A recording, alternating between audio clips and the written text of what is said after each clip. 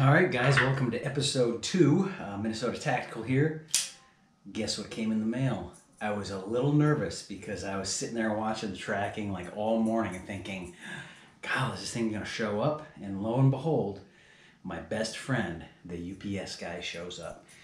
Not only that, but my black collar grip also showed up. So let's dig into this. This is going to be an unboxing video, and I'm going to excuse me, gonna drop the action into the chassis. So I gotta put my old man cheaters on because, you know, I'm getting old.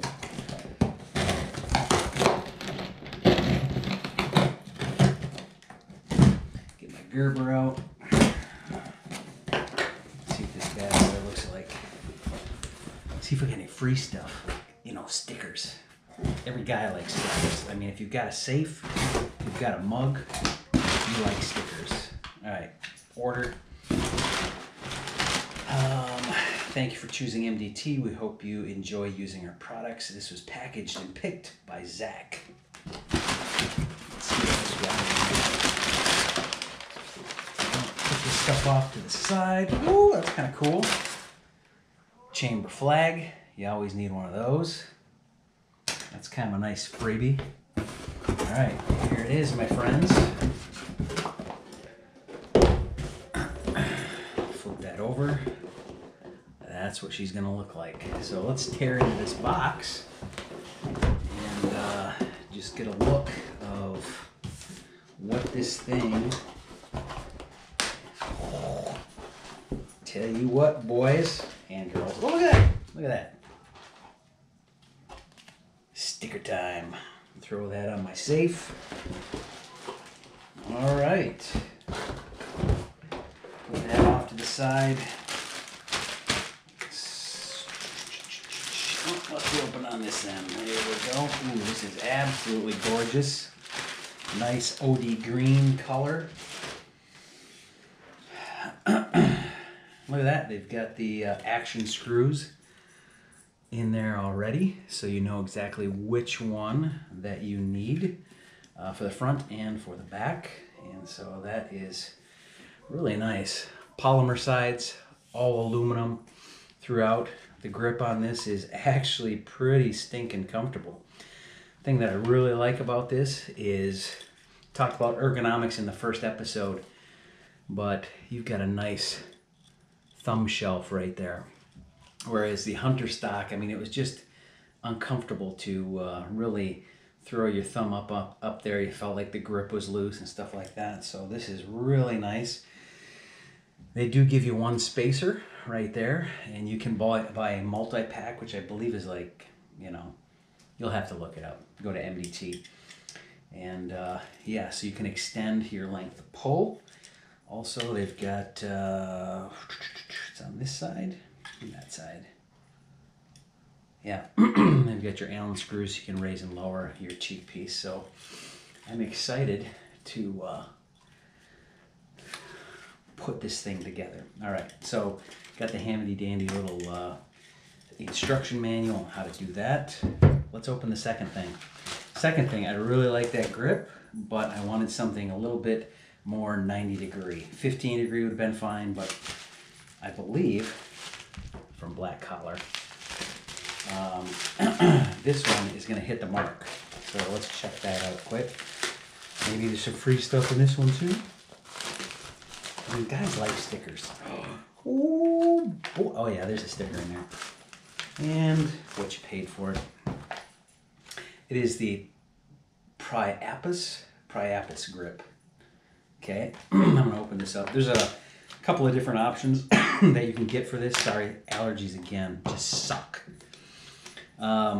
Couple of different options you can get. You can see there's green, gray, and brown along with black. And so I wish they would have, I guess they do have the OD green. You can actually order replacement grip panels to go in there. So I could order, if I wanted to, the OD green to go along with this. And so this came with black, and it looks like, it's the first time I've ordered from this company before. I really like the angle of the grip. There's your sticker. But if you can see that, you actually punch out the grip. This is black, and then it adheres to the panels, and so I will do that. But essentially, that grip is going to be 90 degrees on the chassis, and so that's going to be pretty cool. But I'll show you that after I'm done. I don't know. I kind of like this this grip that comes on the MDT also. Anyway, stay tuned. This is going to be a short video. I'll throw the chassis, or throw the action up there, throw the grip on, and we will come back to you. I gotta, tailor that like the pull. All right, guys, stay tuned. Okay, are you guys ready? First, I discovered a little something. So this was the grip panels for that black collar grip. Save this, pro tip. Save this, because these can be used on a handgun to get better grip. I plan on putting this on my Rival S, on the back strap and the front strap, to give me a little bit more grip on that gun. And so if you've ever seen a Rival S, they're a steel framed, they're pretty well checkered, but a little bit more grip tape on there will actually help with the grip a whole lot better. All right, so I am extremely jacked up about this because I gotta be careful I don't break a light. All right, there it is. Absolutely gorgeous. I think it added probably 5 pounds to the rifle. The grip on it is super stinking awesome. It's got a lot of tactileness to it. The thing that I really like about this, which I think I already talked about, was the thumb shelf right there.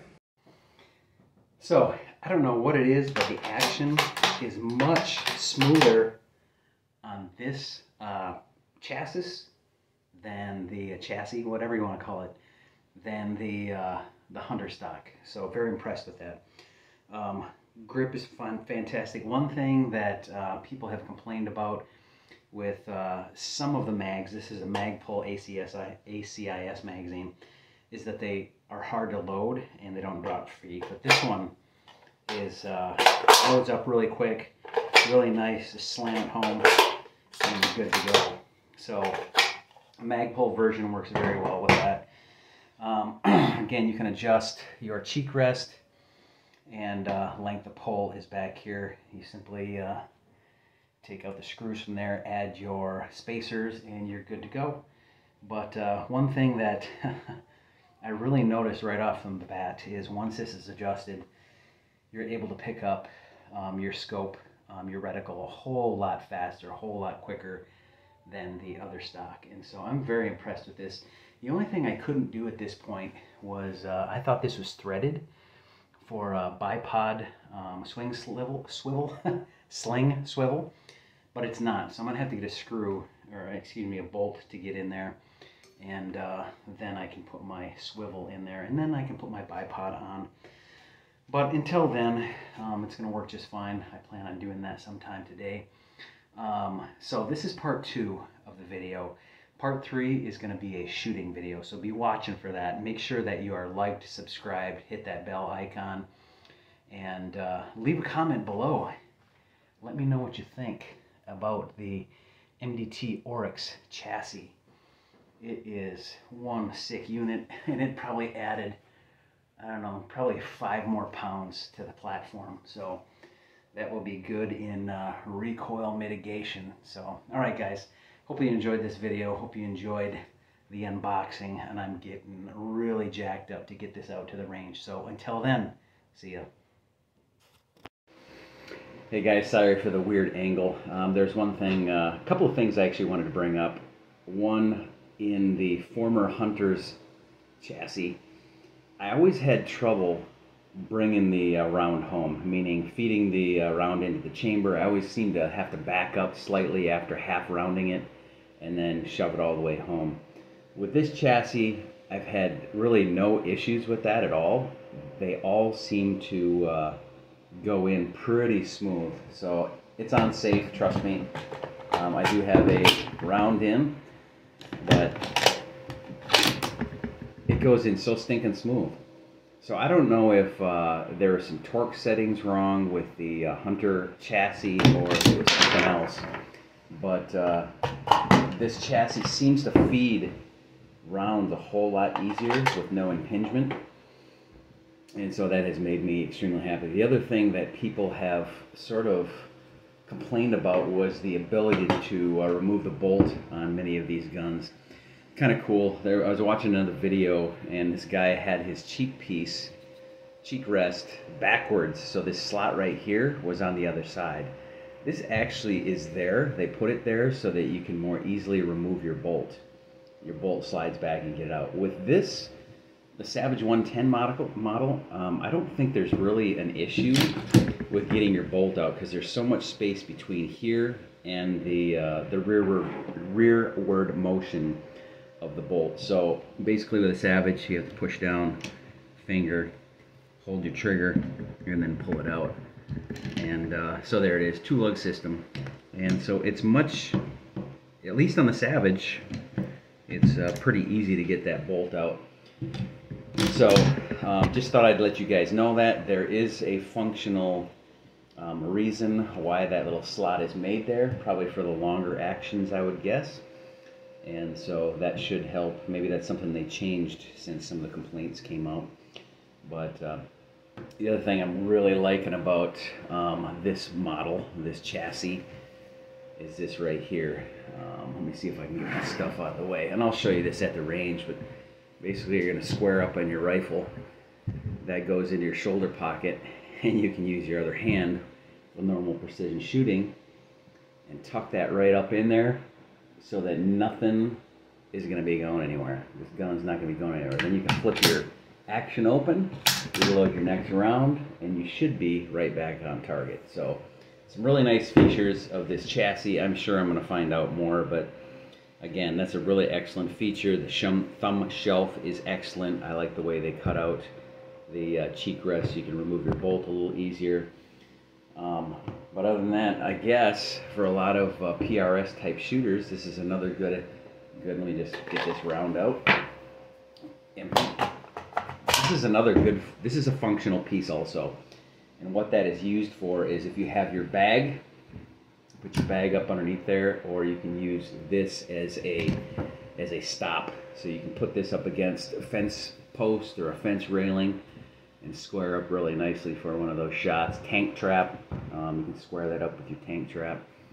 And so that's just a nice little stopping point right there, so you can get a more precise shot on target. So anyway, I hope you've enjoyed this part of the video. Yes, as I was playing around a little bit more with this chassis, I'm like, oh, I got to tell these guys about this. So anyway, so we'll get to the shooting portion probably in the next few days. I'm really hoping to get out there today, but it's supposed to be like 100 degrees.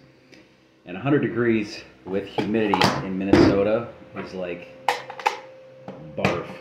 So anyway, guys, again, hit that like button, hit that notification bell, and I will talk to you guys soon.